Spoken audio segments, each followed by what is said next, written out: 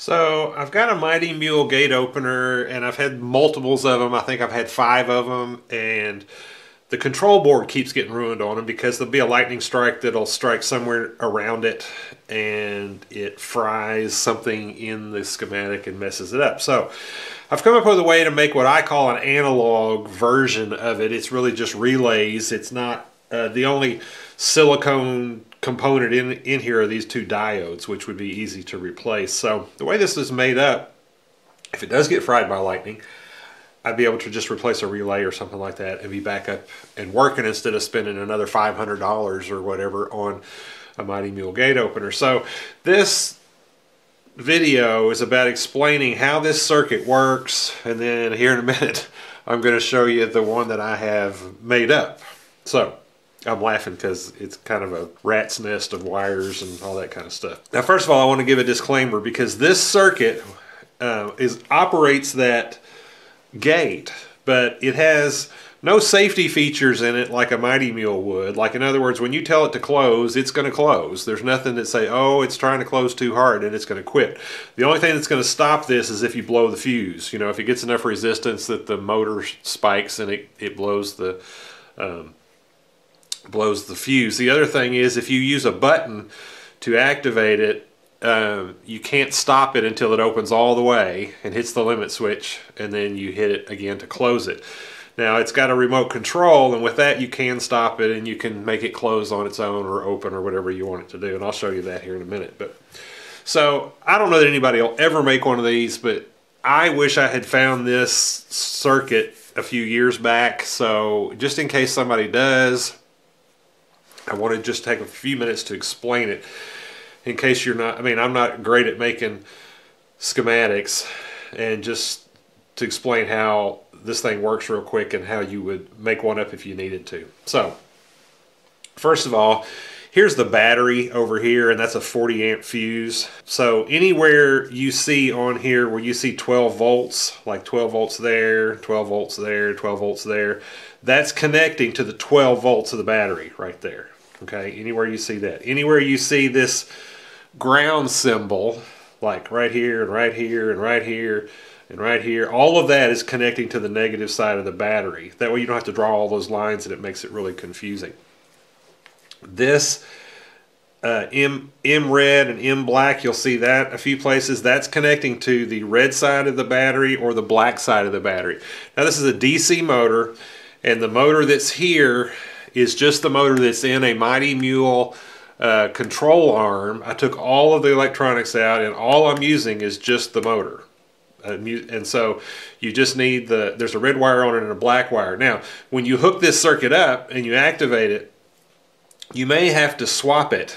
Where I say red, you may have to put the black wire, and you may have to put the black wire where I'm saying red, because if the gate is, when you hit open and if it starts closing, then that means you just need to reverse your motor wires, and it will do the reverse of that. So there's a little disclaimer right here that says that. Okay, so, and this one is just another relay that I added in, because sometimes you'll hit a gate controller and tell it to open or close, and it's hard to tell if it's actually opening or closing because of your angle on the gate.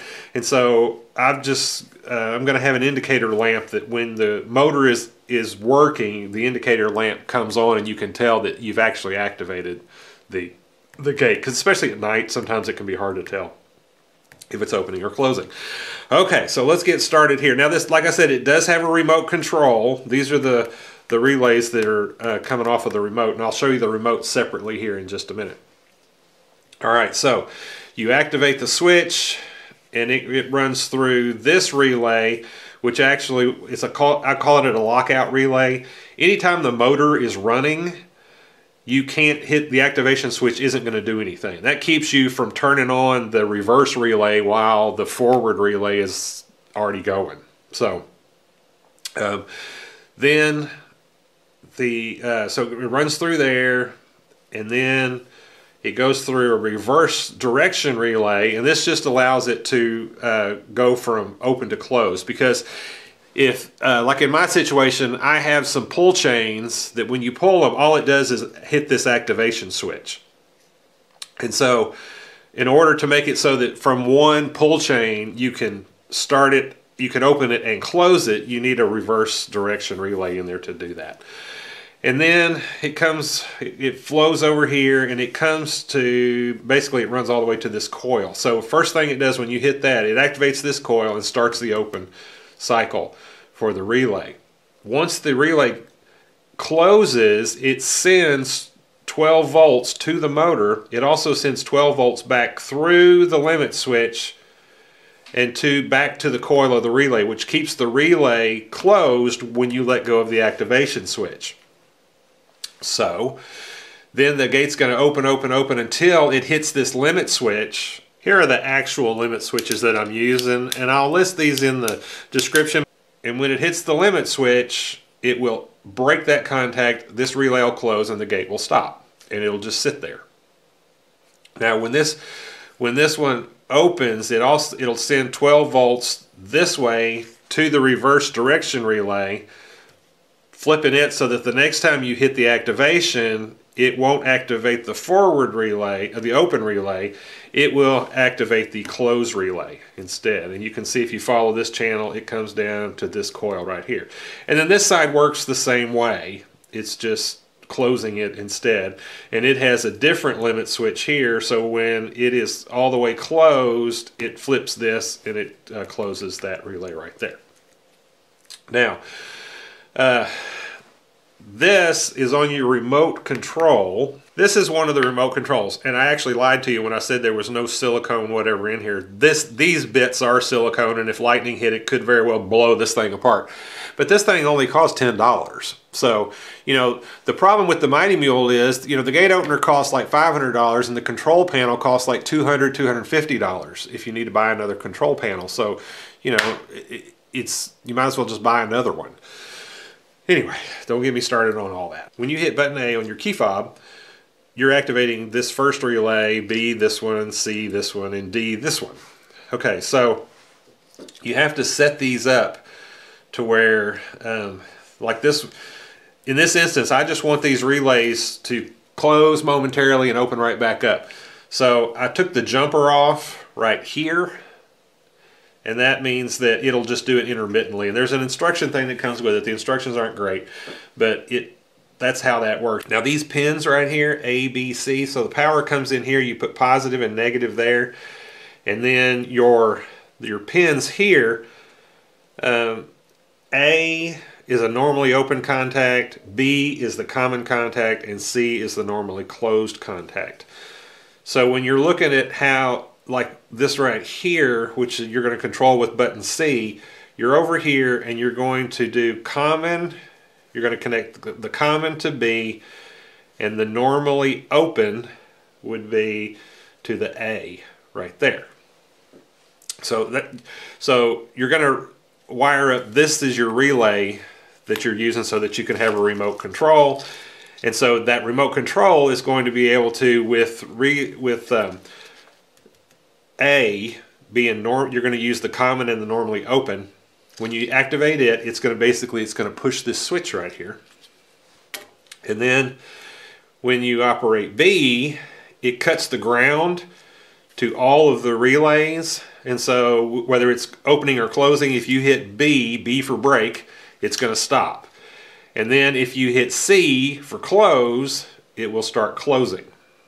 If you hit A, it'll start opening. If you were to build one of these, you're going to have some basic knowledge of electronics, which is all I have, is a basic knowledge of electronics. Okay, so that's basically how this schematic works. Hopefully if somebody actually wanted to do this, that gives them a little bit of a basis of how this overall schematic works. All right, let me pull over. I'll show you the rat's nest that I've got put together. Okay, here it is.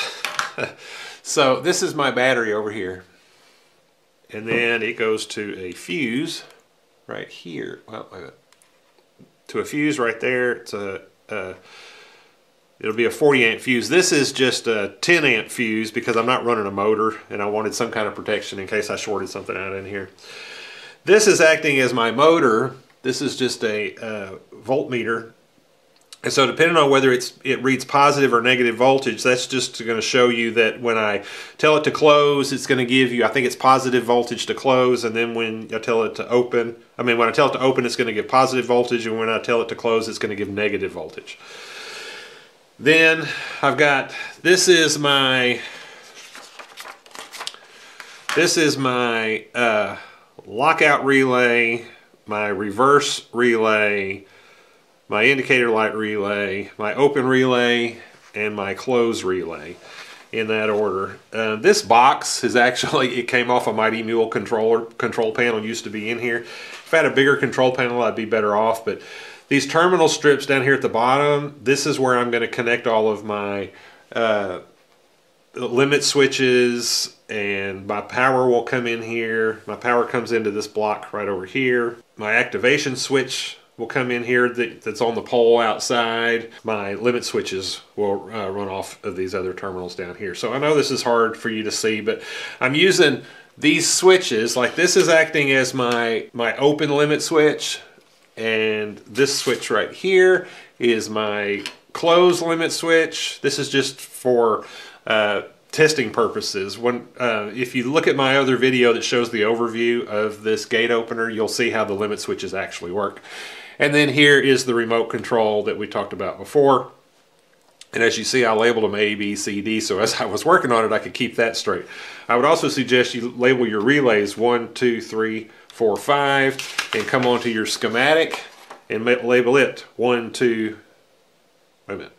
Yeah, 1, 2, 3, 4, 5, and that way it'll help you kind of get things organized. And then I also came back in all of these little connect components, like, because on these relays you have a whole bunch of connection points, and so I numbered them, so as I was tracing stuff, making sure I got things right, I would know where they were supposed to go. Okay, so let me just real quick show you how this works. I have a feeling that I'm talking to myself at this point and nobody is actually watching this video, but we'll see how it goes. Okay, so this actually has to be connected right here. All right, so I'm going to hit A.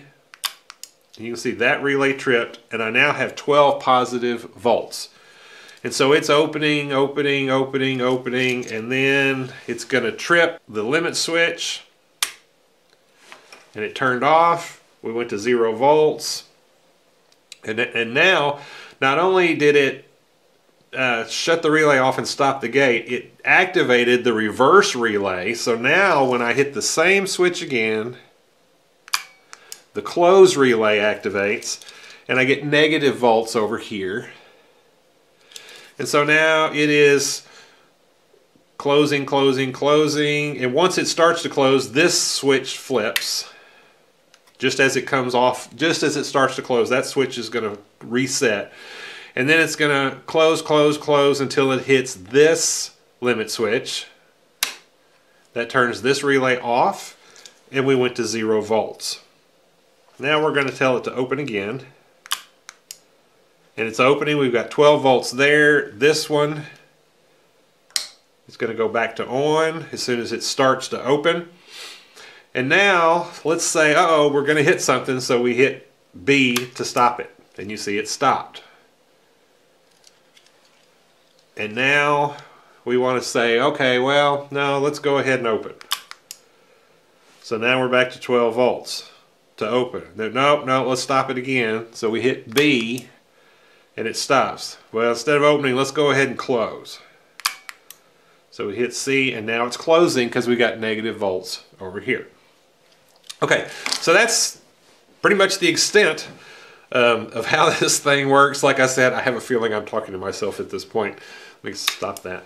I will list the components in the description. I'll list this relay in the description. If you just need a relay to activate, say, like your garage door opener, you know, like if your wireless remote on your garage door opener has gone out, but you can hit the button in the garage and make it work, you can use one of these to replace that. Because you can set like relay A up so that when you hit this button right here, it just momentarily closes. Just make that, put that in place, or add it in as a switch on the wall, and you'll be good to go. So here the circuit is. I got it all zip tied together. It's not quite the rat nest that it was a minute ago. Got the cover on the remote, which this remote is gonna lay up in here like this.